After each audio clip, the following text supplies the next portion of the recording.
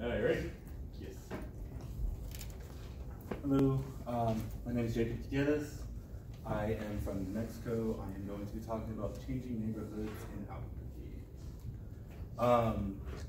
I have a lot of friends who moved to Albuquerque in New Mexico, and the one thing I always ask is, why Albuquerque? And they always answer like, the culture, like it's the best. So it makes me think of like, what is the authentic like New Mexican experience? Because this is kind of my authentic New Mexican experience. I was born and raised here in Albuquerque. I moved back and forth from Tijeras, which is in the East Mountains, and the North Valley. I am an undergrad here at UNM. I'm a double major in Chicano Studies and Art Studio, and a lot of my artwork revolves around identity and what that means to me. However,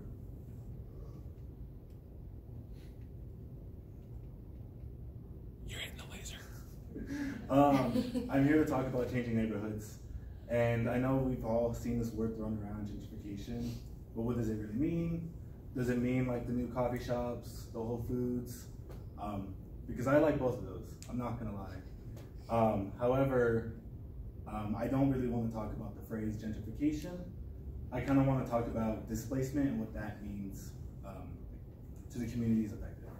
Because a lot of times this word gets thrown around and kind of gets convoluted in conversation and what it actually means.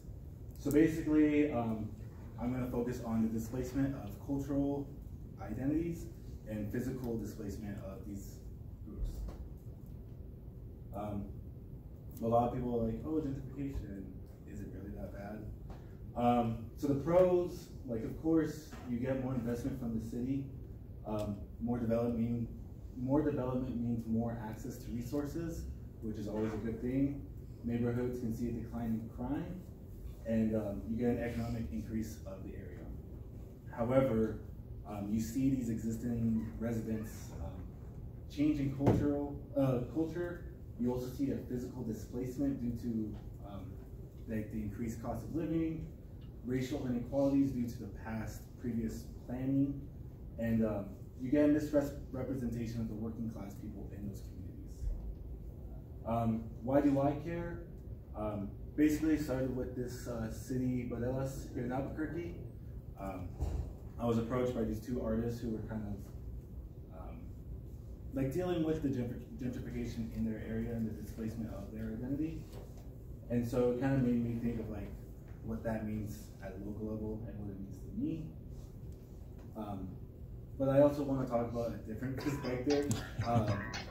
It doesn't always have to be like the white people coming in and moving people. The National Hispanic Culture Center also displaced 50 people. In summary, what does this mean in the future? Just think about the displacement.